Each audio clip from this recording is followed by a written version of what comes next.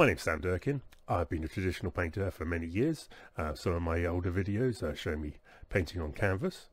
Today I'll be painting digitally, and now before you all rush off and run away because digital painting isn't what you're into, I am approaching it in almost exactly the same way as I would approach a traditional painting, and I'll be teaching you how to set out and how I will go through a normal painting process but on a digital canvas. The process is almost exactly the same. The different layers will be appropriate to drying and then waiting and painting over them, so you should learn almost exactly the same kind of techniques as I would on a traditional canvas. In fact, I'd say in some ways, because I'm able to show you the full process with the recording, because I don't have to worry about limits on the length of time I'm recording, because my camera only records a certain amount of time and there's a lot of gaps missed out because, you know, the camera didn't work for a moment or something like that, which I'm sure infuriates a lot of my old viewers in some of my old videos, because there's a lot of gaps and a lot of missing bits. There won't be that in this. I'm showing you the whole process from beginning to end, which I think is useful to see. Right, with all that out of the way, hopefully some of you have stuck around and you want to see the painting. So let's get right on with it. This is the photograph we'll be working from. It's a photograph from the New Forest. It's some deer. There's a stag here in the foreground, and we've got a nice background, middle ground and foreground to work from, which produces a nice structure for a painting.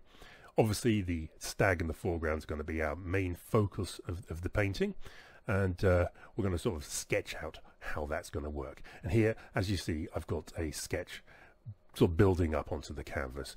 What we got is a base layer of a nice darkish neutral tone that we're going to work up from.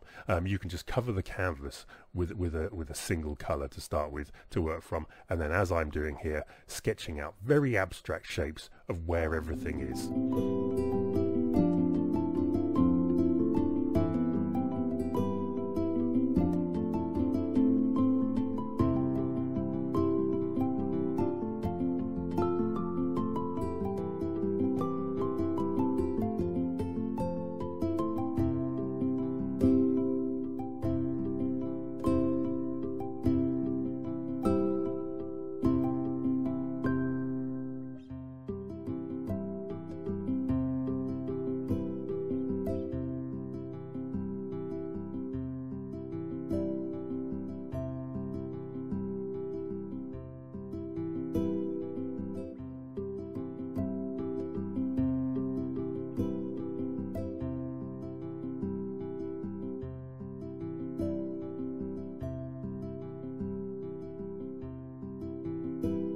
Right, welcome back. We've done the background, the middle ground, and some of the foreground. We've left the deer sort of as just general shapes. We'll get on with that next. At this stage, if you're doing it on a canvas, we leave it to dry, because we want to go over this paint to bring the deer out nicely, and we'll sort of paint round them a little bit, put more of the background in, but we're using this time to let the paint dry. So you'd go away for maybe 5-10 minutes, maybe even half an hour, just to let that paint get nice and dry, so you can paint over to get the deer in nice and sharply onto the background. And we will be going over quite a lot of the paint in the future. This is sort of just general. The way we've done this grass is to use the brush in a way to sort of upward strokes, so lots of upward strokes to leave the bristles to do the grass as they go upwards.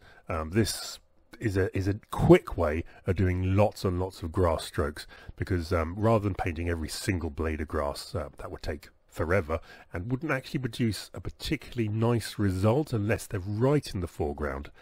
We're giving a general impression of the grass by getting those kind of layers of grass going upwards through the painting. So as you noticed, I sort of worked from the background to the foreground, layering in front of each other. We're losing lots of different types of color, so there's greens in there. We will be putting a bit more blue into the next stage of the painting, so let's get on with that and we'll see how we go.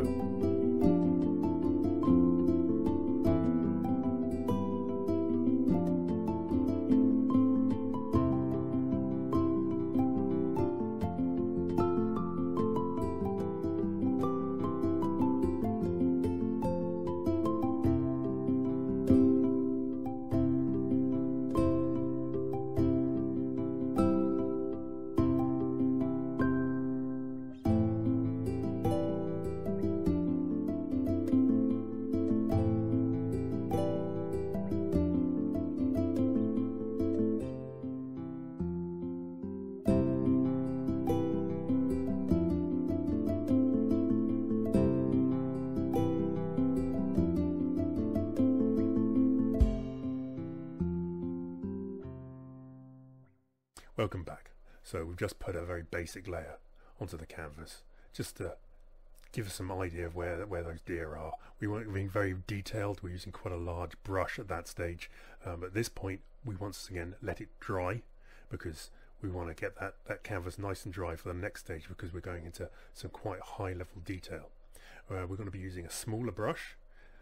So depending on the size of your canvas, you're going to want to reduce your brush size probably by about half, if not slightly more.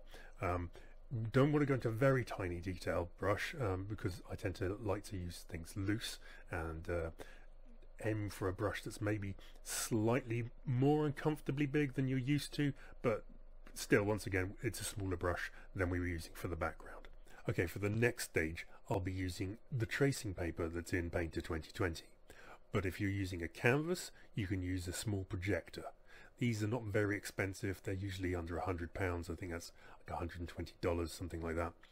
It's very, very useful, but they're not easy to use. For one thing, you'll need to turn off all the lights in your room, which will obviously make it impossible to see your canvas. The projection onto your canvas will obliterate your ability to see what's on there. So you have to be very careful when you're painting, and generally use it just for guidelines.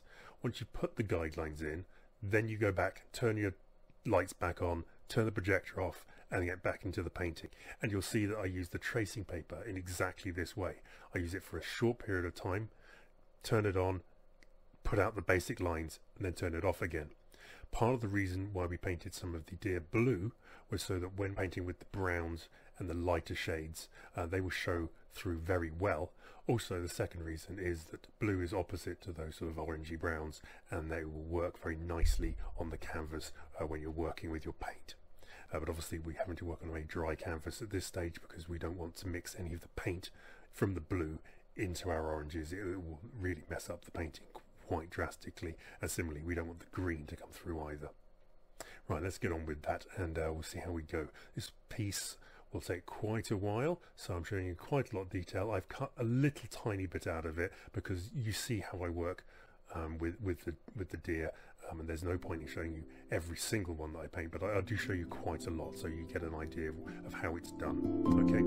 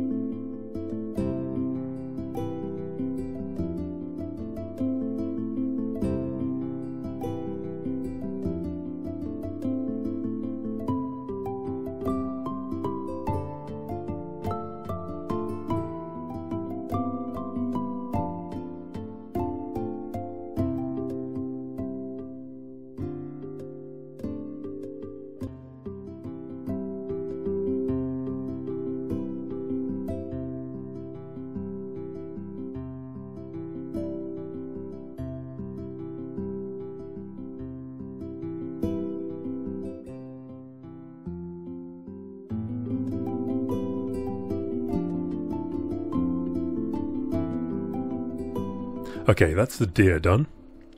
We now just need to finish off the grass.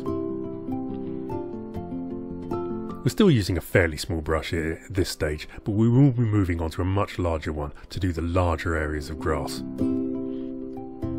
If you've enjoyed this painting, really, it would be very helpful if you were to buy a print off me. There is a link in the description below. So we're just getting a little bit of extra detail in here. And in a moment, yeah, there we go. We'll move into a large brush just to get some extra large bits of brush and grass into the foreground, and using it in the background to create the sense of trees that are there. As we go over with a lighter brush, that just kind of simulates light coming through them. Put a bit of extra colour in, a little bit of red there in the background, just to balance out against that green. We're using blue as well to do the same. It's a very large brush. Then move into white, just to highlight the area, just to bring a bit more interest and magic into the painting. And there we are, we're done. I really hope you've enjoyed my painting demonstration. If you have, give it a like, subscribe, hit the bell icon because that tells you when I'm putting up new videos, and we'll see you next time. Thank you very much. Goodbye.